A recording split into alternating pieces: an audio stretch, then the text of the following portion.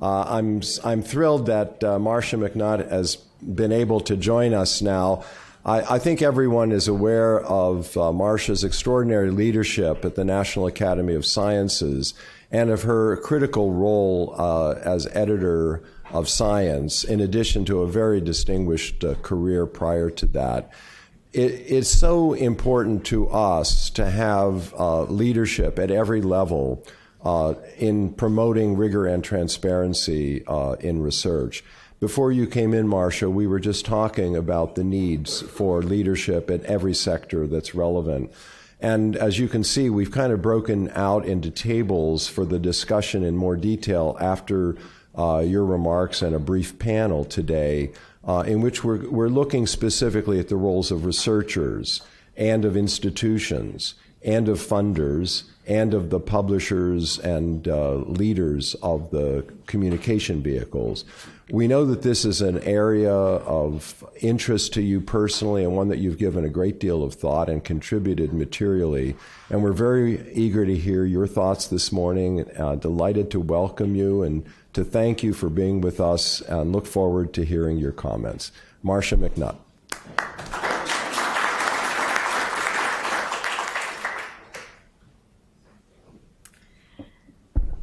Well, I have to say, Harvey, thank you for your leadership in this. And a special thanks to all of you here today and yesterday for this workshop, because this is really where the rubber meets the road.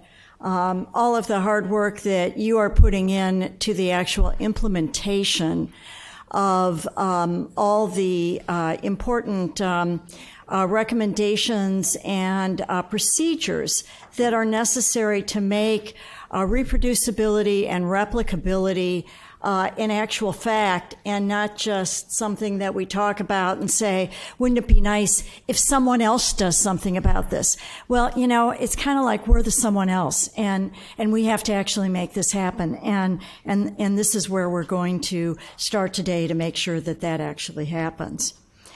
So I thought I'd start today with an example that just by, you know, my good luck, Ken Fulton, who's the executive officer for the National Academy of Sciences, happened to see in the Chronicle of Higher Education, and he shared this article with me.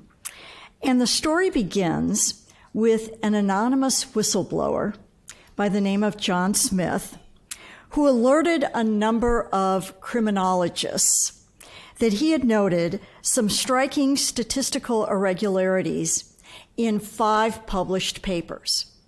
So he sent emails to all of the co-authors in these 5 published papers that, hey, something's rotten in Denmark, you know, I don't like what I'm seeing in these papers. Now, there was only one thing in common in these 5 papers, and that is they had one common author. And the one common author was a faculty member at Florida State University. And that one common author was the author who had all the data. And one by one, the authors shared that they had not seen the data. It was only this one author who had hoarded all the data. So one of the co-authors, an associate professor at criminology at NYU Albany, decided to follow up on the whistleblower's complaint. And it turned out that the FSU criminologist with all the data had been a mentor of his. And so he was very concerned about this guy's reputation and honestly wanted to clear up what he thought was just maybe confusion or, you know, maybe a few mistakes. So he contacted his mentor and said, could you send me the data? I want to, you know, fix these issues. His mentor delayed and did some tap dancing and gave some excuses, but the data was never forthcoming. So the more the NYU professor dug into the matter, the more concerned he became. And what he saw was really disturbing. So phone surveys to landlines with response rates that were above 60%. Now, I don't know how many of you still have landlines and get random phone calls on them for surveys. How many of you, when that happens, actually answer the survey? All right, okay. Now is that 60% of the people in the room? I don't think so. And these surveys were conducted with no apparent funding by some unidentified entity that couldn't be found. There were missing values in the surveys that were filled in with imputed ones. Oh, sounded like the person was maybe 60 years old. So the NYU professor contacted the journal that published the one of these 5 studies that he was actually a co-author on, that was Criminology, one of the top journals in that field. He sent a letter to the journal with his concerns. He also posted the letter with his concerns online, where it was picked up by Retraction Watch. The lead author of the paper, who is actually not the FSU professor or him, it was yet another guy, was also very concerned and indicated that he either wanted to retract the paper or correct it, but without access to the original data, he couldn't do either. So Criminology had 2 of the authors, the lead author and this guy at NYU, both of whom were saying, something's wrong here, we want something to happen to this paper. So what happened next was interesting to say the least. The editor-in-chief of Criminology, who was a colleague of this guy at NYU, on the faculty with him, here's what he responded, and I'm going to give you some quotes. Quote, "I don't quite know what retraction is. I can imagine that it could occur. I would think that there would be legalistic implications." He explained that unlike in other disciplines, and he goes on to mention those horrible people in psychology, in criminology, they have not developed, quote, a blood sport of ruining other people's careers. And he said, this is not the first time that papers were published in his journal that were complete gibberish. But he noted that someone should just point it out and that other criminologists would just take note. And there was no need for an investigation, a retraction, or social media outcry. He said faculty can still keep their positions and their reputations intact. And quote, "I think to me that should be the reasonable outcome. The point is that there's no blood sport aspect to it." So the reason I started with this example today is that it illustrates a few of the principles relative to the topics of discussion here. The importance of, first of all, data availability. Okay? Imagine how none of this would have gone down this way had there been data availability to begin with. Secondly, transparency of methods. How is the data collected? How is it processed? The clarity in data inclusion and exclusion criteria. There are all sorts of discrepancies about how big the survey even was and which data had been included. The application of appropriate statistical methods. No one was even clear how these data had been processed. And disclosure of funding sources. How do you do this big survey of 1,000 people without any funding, much less get a 60% response rate? But beyond these important actions and many others that I'm sure you've all been discussing here, I want to emphasize the importance of signaling these indicators of trust. The most troubling part of the story to me was the part where the editor-in-chief of the journal was perfectly willing that insiders in the community would be well aware that this paper was rotten, that it was pure gibberish, in his words, but allow it to remain in the literature with no signal to any reader, people outside the community or members of the public, that it had been discredited. After all, research in criminology and many other fields can have direct and immediate impacts on public policy. So just this week, Kathleen Holt-Jameson, Veronique Kiermer, Richard Sever, and I published a paper in PNAS titled Signaling the Trustworthiness in Science. In this paper, we argue that science as a profession does have the right norms for encouraging qualities such as competence, integrity, and benevolence in the practice of research. The three qualities that actually do instill trust in what we do. But we argue that we do not necessarily clearly signal to ourselves, much less the public, when these norms are followed, much less when they are breached. And the disappointing part of the lack of signals is that in actual fact, signals can be reinforcing of the norms that they celebrate. And that is something that the Center for Open Sciences, Brian's group, has shown with journals that adopt their badges, that the badges are self-reinforcing. When the journals show the badges, more and more of the authors tend to adopt the practices that are signaled by the badges.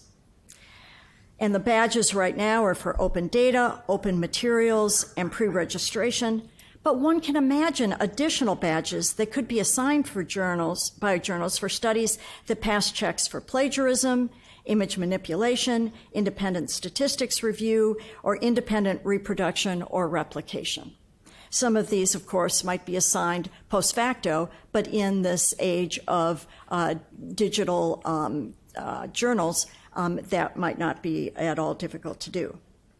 Now, in this paper, we also performed a survey of non-scientists, probably not with a 60% response rate, and found, in fact, I know it's not a 60% response rate, and found that they appreciate the same indicators of trustworthiness that scientists value. For example, non-scientists said that they are more likely to trust a study if scientists make data and methods transparent, if they disclose who funded the study, and if it is published in a peer-reviewed journal. In this perspective, we also identified a number of areas where the research community could benefit from improved practices. Peer review is one area. Standards of peer review vary greatly among journals, with some journals claiming peer review and never performing it.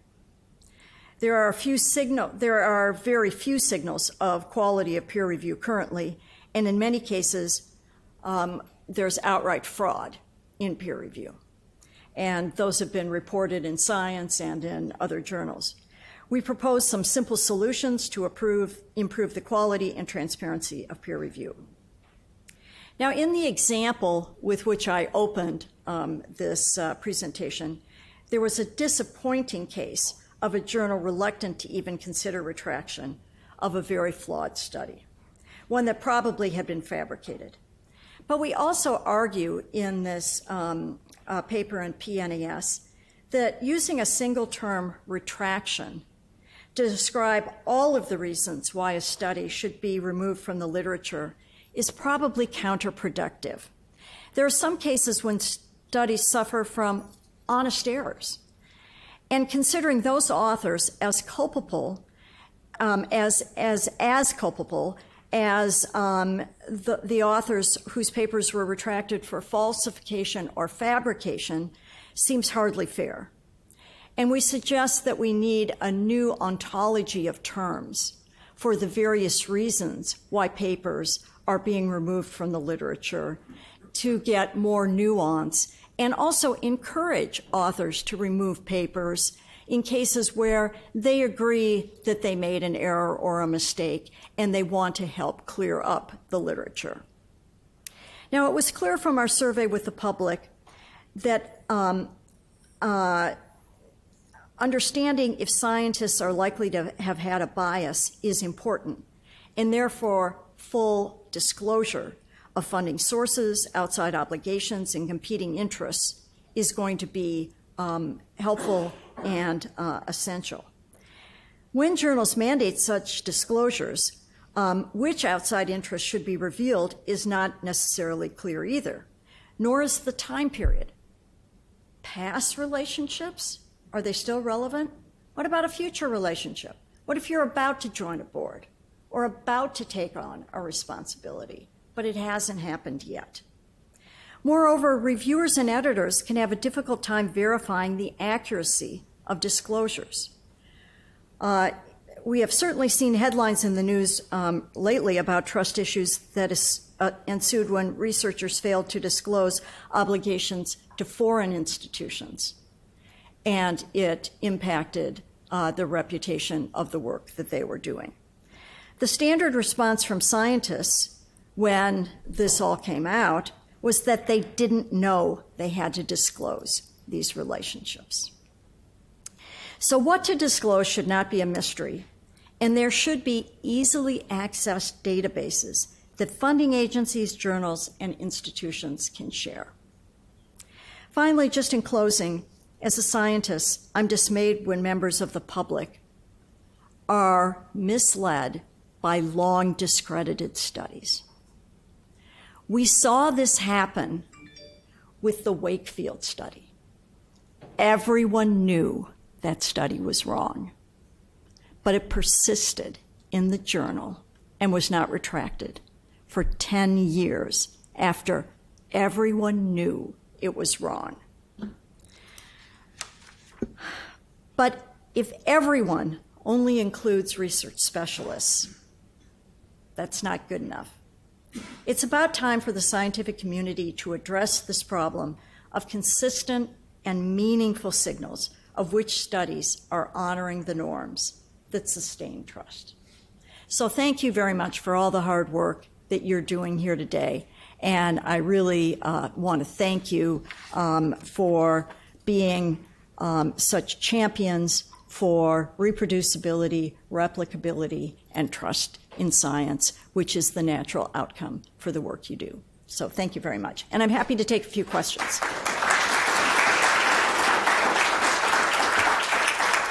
Thank you so much, Marcia. You've actually given us a lot of concrete food for thought in the course of our next phase of our work together. Let me invite a question from anyone in the workshop for any questions. Yes. So I've encountered many of the things you spoke about. Biggest frustration in all the fields which I encountered this was there were no consequences for misconduct, actual fraud, or sloppy science. There has to be some responsibility. If you make the top 10 list on top tier, there's something fundamentally wrong. If you're one of the most highly cited, highly published, highly funded scientists in the world, and you're on that list, big red flag. Yeah. So I've had a sort of epiphany on this. I think when I first started worrying about these issues, I was extremely reluctant to think about sanctions on authors and researchers for bad behavior because I worried that a couple things. Worried about overreaction and worried about the whole issues going underground. You know, that none of these things would surface because people were too concerned about these issues about ruining careers and things like that. Now I'm thinking that we're actually too far over on the spectrum of not taking action. And I do think that the appropriate body that should be taking action are the employers of these people. I'm not necessarily sure that, journals are the ones, but I also think that I've certainly heard of funding agencies also, when there's fraud in terms of mismanagement of grants and misappropriation of funds, that they do that too. Journals have been known to take action when authors violate their rules as well. So I think the pendulum is slowly moving back to understanding that unless there are some consequences, and in particular the idea that no one should be untouchable. This could be something other institutions could take up as well. Thank you. Any other questions? Yes. First, and then Alexa. First, Veronique. Yeah. All right. Yes. Can you hear me? Is this working? Yes. Thank you, Marcia, for your remark. I wanted to sort of go back to the discussion we've had yesterday around, so you pointed to some cases where things go horribly wrong, but yesterday I think there was also a lot of discussions about lowering the blood pressure of the entire population by a few degrees. So basically trying to have improvement on a very broad basis. And I think what struck me yesterday is this need for coordination between the different actors that we have in the room here at these different tables. Yes. And this workshop was really helpful for that, because we all come together in the same space. It's not very frequent that you have this multi-stakeholder. And when we think about leadership, I was wondering if you could reflect on that and give us some food for thought about how to encourage that kind of cross-sector coordination. The national academies have had experience of doing that in other fields, and so your thoughts on that would be very helpful. So we are discussing quite seriously here at the Academy the idea of developing some enduring kind of activity here at the Academy that would take up the issue of the integrity, trust, transparency within the research enterprise across all stakeholders, and try to help create a forum for sharing best practices and coordinating actions at an enterprise level, because we know that each of the groups independently have created bodies for doing it. There's COPE within publishers, and the research integrity officers of the various institutions get together, but there doesn't seem to be a body that helps them coordinate across the various phases, from funding to execution to publication, in order to make sure that everyone is on the same page and that there are not discrepancies in handoff and fumbles. So I think that we're moving closer to that, and we're going to have a retreat to discuss how we might be helpful. It's a really important topic, and actually one way to think about the product of our workshop would be the background paper for such a discussion, actually. It would be really relevant. Alexa, you were next, and then we'll come back over. Actually, a small point, but I think one important. I haven't had a chance to look at your paper, but this idea of an ontology of retraction is quite appealing. And I just wondered, so in other words, so that we aren't punishing everybody equally. I think is the point, right? So if you make a mistake and it's an honest mistake, that should be very different from the case that you reported on from the Chronicle. So my only suggestion would be, and hope would be that as you start developing something like that, that you work closely when you're ready with the National Library of Medicine with regards to, or any of the other large aggregators of papers, to make sure that that is something that is actually visible and available going forward. So it was just, right. I agree with that. Yeah, the case I remember was when I was at Science. I got a phone call one day from a PI in Japan who was very distraught, and he said, "I have just had one of my postdocs in my office, and he was so upset. He realized that he used the wrong calibration constants on reducing some satellite data, and the paper we published in Science 2 months ago, everything's wrong in it, and we can't just correct the paper because all the figures are wrong, all our analysis wrong. We're really going to have to, pull the paper." And I felt so bad because here it was an error they had discovered. He came to me with it. Of course, when we write the retraction for the paper, we will write the reasons, and it will be clear that they initiated it, they found it, they did the right thing. But still, it's the way it's put forward is a retraction of the paper, and I felt so bad for the postdoc and so bad for the PI. We'll go here first, then I have Hal and Shai, and then we'll come over here. Hi, Marcia. I wanted to return to this issue of sanctions for individuals and the point you made about individuals. One question I have is, there's obviously kind of like a marriage of convenience between an investigator and their institution. It's somewhat temporary, and the institutions have not taken a great deal of responsibility. But when we think of the issues we're discussing now, is it part of a bigger picture? I mean, you'll be familiar with discussions about sexual harassment. And this is something that journals are now being faced with. What happens when you get a paper where one of the authors is has been kind of convicted?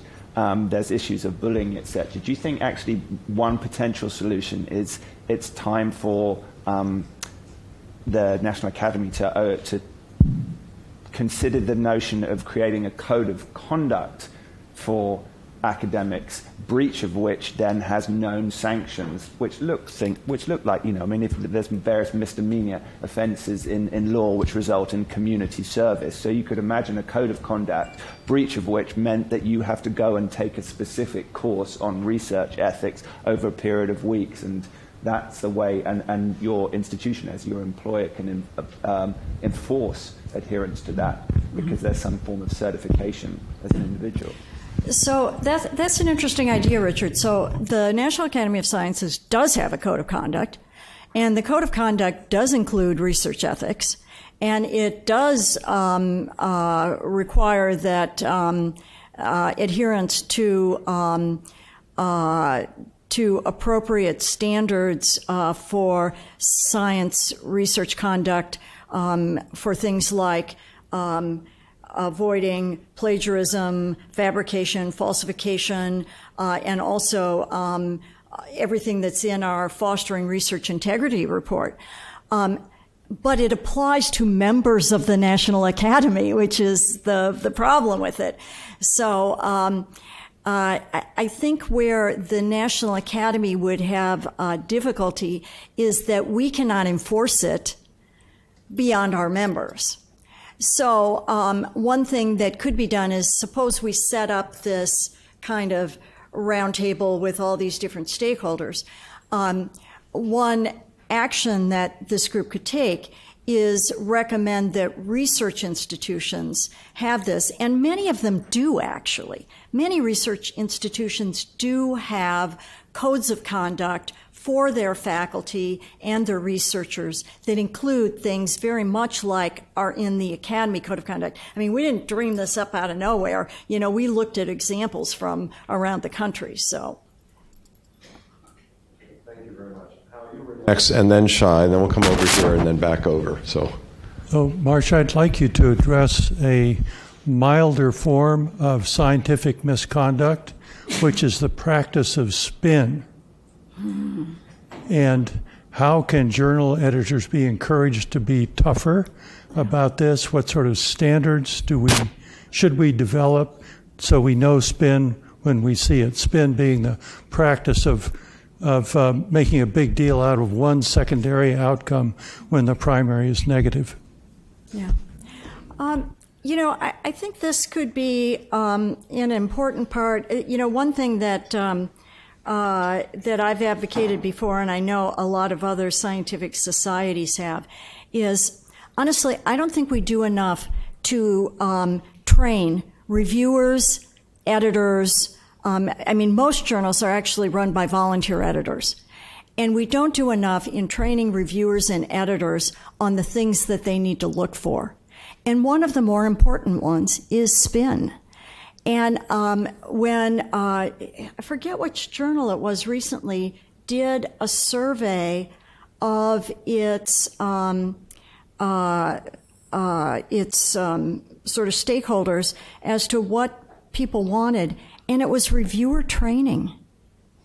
Because this is something that I think, would be, it's not that difficult a thing to do. It could be something at an annual meeting of ACS or APS or AGU where they have students and young researchers and even older researchers come in and say, what are the kinds of things that are really helpful for reviewers to give feedback to editors on and things like that. Sort of like, I'm sorry, but I got to the conclusions and I read this and I said, where on earth did this come from? There's this blanket statement here that was in no way resolved by the data, and it was also repeated in the abstract, and I kept looking for evidence to convince me of this, and it was nowhere. Thank you. We have, I think, time for the 3 more questions or comments that I've seen. Shai first, then come to here, and then Steve. Thank you, Marcia, for this very interesting topic of conversation here. My concern is that even if there are milder forms of negativity, people will still be reluctant to come forward and admit that, even honest errors. So maybe one should consider it as a positive. So writing watch or correction watch, and actually credit people for coming forward with when they discover that they made honest mistakes. They should be actually, congratulated because they're setting the record right. They're saving others from going down the same rabbit hole. Yes, though we wouldn't want to get to the point where people see, I wonder if I can get this published and then be the first to correct it. I'm just figuring, academics, and how they'll figure out how to game any system you set up. And I'm just thinking in my head the people who will figure out how they're going to make this work for them. So into 2, it's a great idea. Anyway, we're here now. Please. Could you use a mic? I think of it.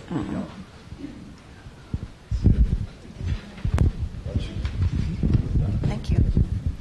Hi. This is such an interesting topic, and what I'm interested, what seems to be at the heart of a lot of the problems is also conflicts of interest, and I just wonder to what extent the higher institutions, universities, and colleges can approach the corporate community and actually lay out some guidelines. I know some people say that's not feasible, but it seems to me that this has to be, that the higher education, the universities have to address this with the corporate community, the pharmaceutical and other. Otherwise, I think it's just more difficult to get researchers and people to be champions and do the right thing. So I guess I'm not quite sure what they're going to address. The mantra I've always heard about this, whether it's corporate or any other kind of, even foreign influence, with what's going on right now with faculty members having affiliations overseas,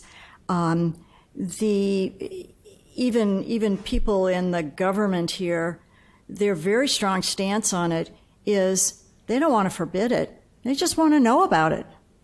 They just want transparency.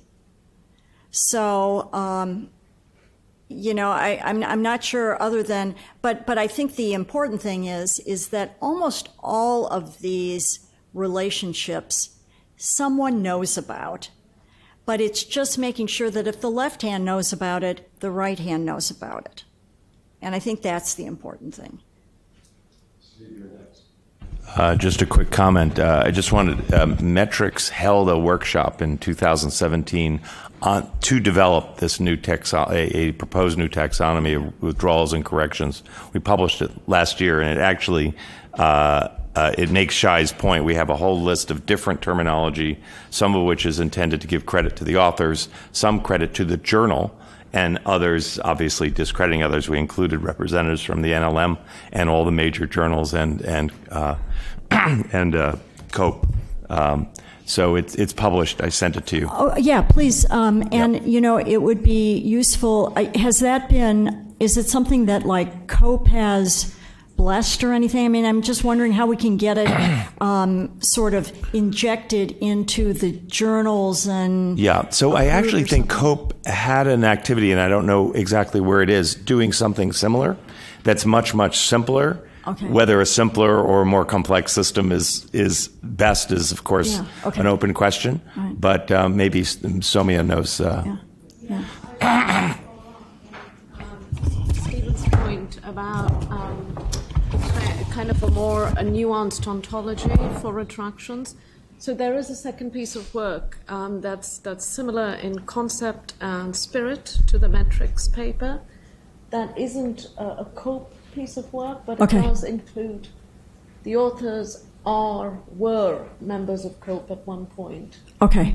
So it's Elizabeth Moylan. I don't want to I don't have the list of authors in my head, but that's out as well. It's a simpler ontology, and I can email that to you. Okay, good. So maybe this is a non-problem that is in the process of being solved, or maybe this is something that if we had this kind of roundtable at the Academy, we could accelerate its adoption or something like that. Yeah, I think it's certainly still a problem. Yeah. The issue of the adoption, the optimal system is very much an open question. Okay. Thank you very much. Deborah, did you have something you wanted to add? It's not huge at this point. I was just going to say that we've also thought about this concept of trying to have different types of retraction. One of the things we talked about was it's quite hard to get people to retract papers already sometimes. I mean, and I agree with you completely, Marcia, about those situations are very sad, those ones. But we thought about it and then decided not to because we were concerned that we'd end up arguing about which type of retraction we were going to do about whether to retract. So it might actually make it even harder to get people to retract. So that's why we didn't do it. Range of imaginable unintended consequences for almost any good action is beyond what we normally consider. So this is where a roundtable such as Marcia is contemplating with the idea and of pilot testing. Projects. Exactly. I think pilot projects where a couple different journals with different sort of cross sections of types of papers do some pilot projects with it and actually find out what some of the results are. I think the problem with retractions are, of course, they don't happen very often. And so the problem with trying to do pilots is it can take a long time to get enough different examples before you finally kind of get to the point where you say, I think I understand what some of the unintended consequences might be of this. But this is why I'm also a fan of editorial expressions of concern. And maybe there should also be an ontology for those, where some of them are, it's clear that the concern is with authors' bad behavior versus, concern with the data, concern with the conclusions. What are you actually concerned with? Yeah.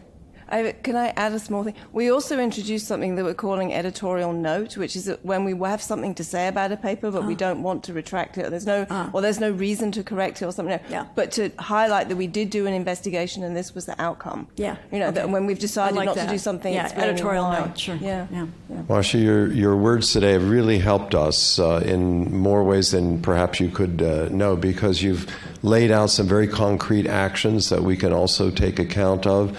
We're so appreciative of your leadership here and throughout this area, and we look forward to the next steps for the academies and hope we can contribute to it. So thank you very much.